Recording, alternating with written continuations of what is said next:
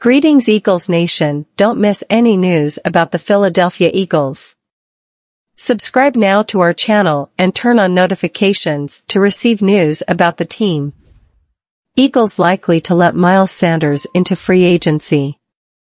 Despite having a strong season, Sanders' lack of consistent contributions in the passing game could affect his value.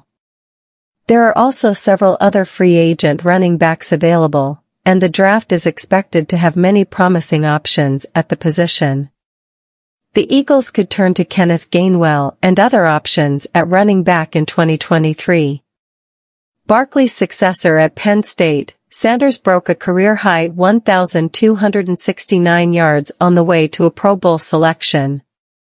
He added 11 rushing TDs, nearly doubling his previous career best, and was a centerpiece in the Eagles' dominant ground attack.